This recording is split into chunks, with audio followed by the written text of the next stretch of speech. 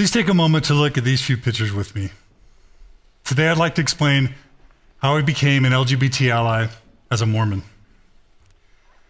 If you don't know what LGBT means, don't worry, I'll explain that to you in a few minutes. But for a moment, please take a look at these pictures. If you're anything like me, these pictures make you feel good inside. I believe that is because we are social creatures. We're literally wired to help each other survive and to thrive. We depend on each other. Consequently, we look favorably upon those who spend their time in the service of others. For the purposes of this talk, I'm going to call these people allies. And how exactly do we treat our greatest allies in society? We put them on our currency. We make movies about them. And sometimes we even name our children after them. My wife Margi and I have 4 children. This is Adriana, Maya, Clara, and Winston, all 4 of whom were named after important allies in our lives. But for me, acts of service don't adequately explain why we hold such individuals like Gandhi, Martin Luther King Jr., and Mother Teresa in such high esteem. And to help illustrate, I'd like to ask all of you to now join with me in a simple test. Are you ready? Okay, here we go. By show of hands, how many of you today oppose slavery? Raise your hand. Excellent. Nice work. All right, next question. You're doing great. How many of you support the right of women and racial minorities to vote? Beautiful. Pat yourselves on the back. All right. Okay. Now, next question. Why haven't they made a movie about you? I can think of at least 2 reasons why. First, pretty much everyone agrees with you. And second, I think it costs you literally nothing to hold these points of view. And to help illustrate, now I have a follow-up question. Ready? How many of you are outspoken advocates or allies for the rights and the well-being of lesbian, gay, bisexual, and transgender people? Raise your hand. Okay, a lot less hands. And that's okay. It's completely normal in 2013 to not be. And I would just like a few minutes to be able to explain my theory as to why this is. I believe that we all suffer from a condition that I like to call social justice farsightedness. Farsightedness is a common condition in which you can see distant objects very clearly, but objects nearby can be blurry. And why the blur? One thing that I can assure you with certainty is that the blurriness is not due to a lack of pain and suffering and bullying experienced by our LGBT brothers and sisters. Instead, I would like to say that that pain and suffering is real. And I would like to argue that this blurriness is mostly due in 2013 to 2 things. It's not very popular to be an LGBT ally, at least outspokenly. And number 2, it might cost you something to become one. And you know what? History supports this reality. Because even though every single person in this room today is opposed to slavery, this is what it looked like 150 years ago to oppose slavery.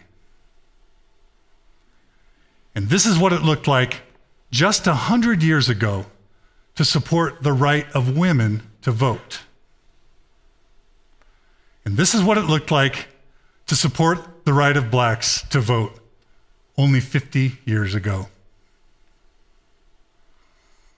And so it turns out that it's easy to be an ally for the social justice battles that have already been fought and won. I like to call this being a retrospective ally. What is far more difficult is to figure out how we can look around us and muster the courage to be better allies to those who are suffering all around us today. In spite of the unpopularity and in spite of the social costs that you might incur. And so it's my view that people like Martin Luther King and others are not merely heroes because they spent their life in the service of others. They're also heroes because they recognize the injustices long before the rest of us. And they paid a significant personal price for their advocacy, for being an ally, and for their courage. One author summarized this a lot better than I could. She wrote, "Every society honors its live conformists and its dead troublemakers." And I believe that she was right. So, why am I here today? I believe I was asked to give this TED Talk to help explain how a Mormon can become an LGBT ally. Because if I can make that change, maybe other people can make that change too. Growing up as a devout Mormon in Katy, Texas, there was little evidence that I would become an LGBT ally. I used the term fag liberally. I played smear the queer without giving that term a second thought. I occasionally made fun of my effeminate high school friends, all often behind their back. And of course, I believed what I was taught by my church, which was that homosexuality, that all deviations from normal, proper heterosexual relationships are not merely unnatural, but are wrong in the sight of God. So how did I change? I attribute the transition to three things: listening, learning, and loving. First, the listening. In 1996, I found myself living in Chicago with my small family, working for a software consulting firm. I didn't have a background as a computer scientist, and so I relied on my colleagues to help me learn how to program. Two colleagues that were particularly helpful to me were Rebecca and Michael, especially Michael. One evening, there was a presidential debate where they discussed homosexuality. And the next morning, Rebecca asked me, "Hey, John, what'd you think about the debates?" Almost without thinking, I said, "The debates were okay, but all that talk about homosexuality made me really uncomfortable." You could have heard a pin drop in that office. Everything went silent. All the chairs swiveled in my direction with eyes really wide. I had no idea what I had said. And then very gently, my dear friend Rebecca said, "John, have you ever actually known a gay person before? Actually talked to them about their lives?" Somewhat defensively, I said, "No. What difference does that make?" And then very sweetly and very gently, my dear friend Michael, who had helped me for so many months, turned to me and he said, "Actually, John, you have known a gay person. I'm gay." This was the first time in my life that I had to stare my own bigotry and my own biases directly in the face. And I was so embarrassed that I spent the next few weeks and months asking Michael about his life with his long-term committed partner of over 10 years. Check out what Michael told me. He said, "John, this is my gay lifestyle. My partner and I wake up in the morning, we have breakfast. We drive to work, and we work all day. We drive home together, we make dinner, and we eat that dinner. We do the dishes together, and then, if we're not too tired, we watch a little bit of TV, and we go to bed." This was simultaneously earth-shattering for me and completely boring. Because what I learned was that Michael's gay lifestyle with his partner was actually identical to my Mormon lifestyle with my dear wife, except without the Jell-O. It turns out that all Michael and his partner wanted at the end of the day is what Margi and I have, and what most of us want in our lives, which is the chance to love the person of their choice with their full heart and with their full lives. And that is what I learned from listening. Next, learning. After this experience with Michael, I began paying more attention to LGBT issues.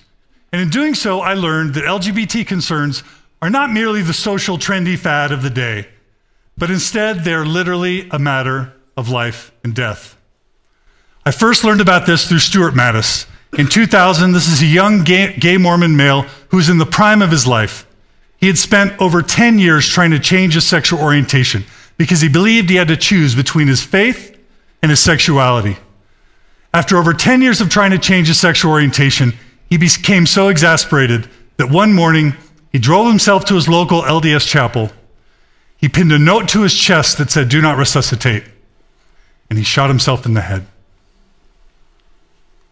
Later, I interviewed a father named Bruce of a young Mormon boy who was preparing for his LDS mission at age 19.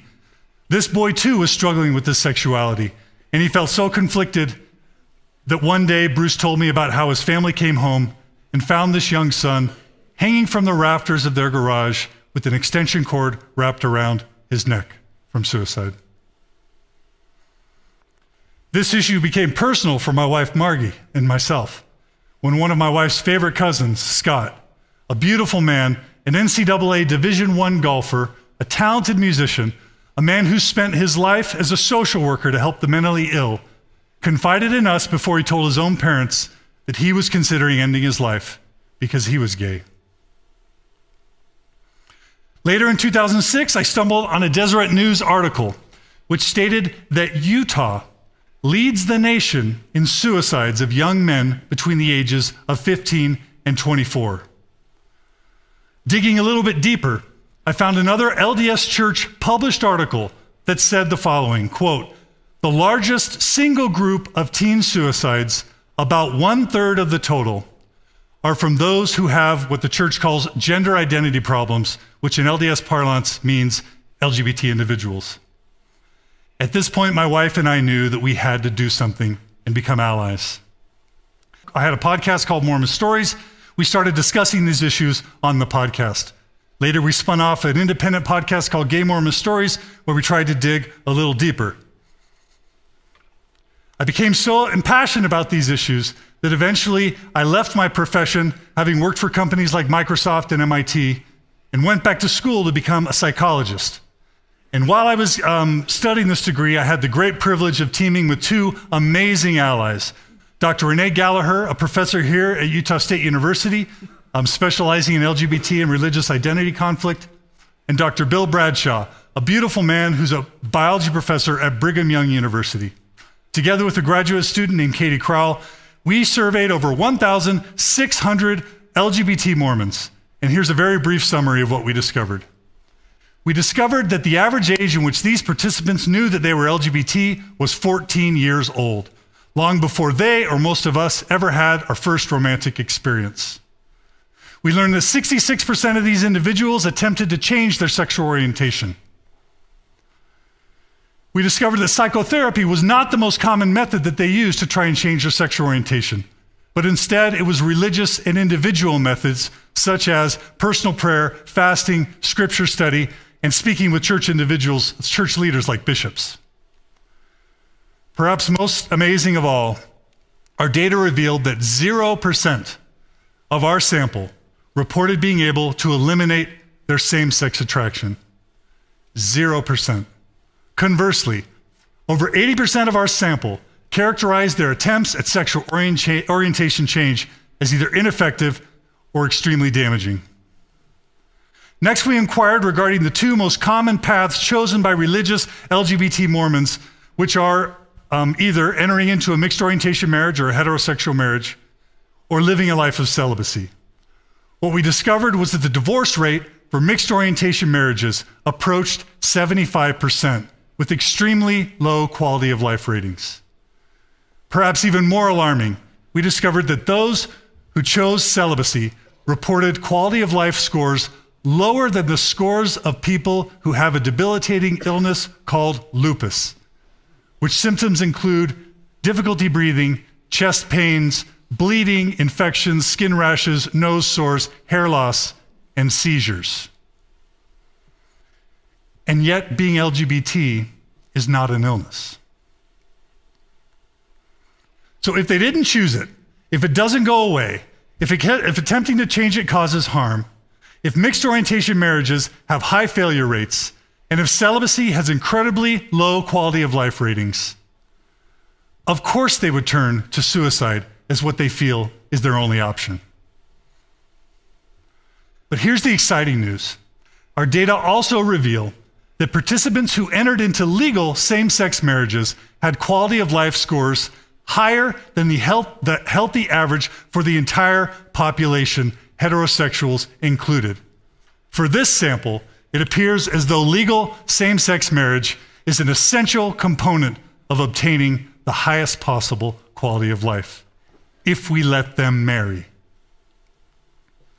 Now to my favorite part of the whole presentation, which is the loving.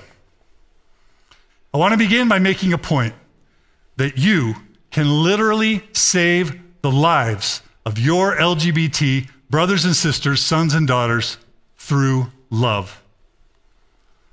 A recent study, also out of Utah State University, reported that 40% of the homeless youth in Utah are LGBT. Another very important study called the Family Acceptance Project found that LGBT youth who are highly rejected by their families are 3 times more likely to use illegal drugs, 3 times more likely to engage in high-risk sexual behavior, and over 8 times more likely to attempt suicide. In other words, I can promise you that your decision to not only accept, but to wholeheartedly love your LGBT family could save the lives of your son, your daughter, your brother, your sister, perhaps even your parents or your grandchildren. I'd like to conclude today by sharing with you a scene from my favorite movie entitled It's a Wonderful Life. In this movie, a very good-hearted man named George Bailey lives in a small town called Bedford Falls. George has a promising career as an architect, but instead he decides to stay in Bedford Falls and help those who are in need. He loves his job, but sometimes he wonders whether the sacrifice was worth making. Then one day, George has a catastrophic event in his life. And I want to ask you, who is it that came to George's aid in the end? It was the very people that George had spent his life helping. I became an ally through what I call the cure to the blur: listening, learning, and loving. But I learned something more significant and more beautiful in that process. I started out thinking that I was going to be of service to them. What I learned was that the benefits and the blessings of being an ally gave me far more than I could ever give them. To conclude, I believe with absolute certainty that in 30 years, the level of public support for LGBT individuals and for same-sex marriage will be virtually identical to our current positions on slavery and on voting for women and minorities. The only questions in my mind are, how long will it take us to muster the courage to become allies? And how many beautiful and precious lives will we save in the meantime? May it be many. Thank you.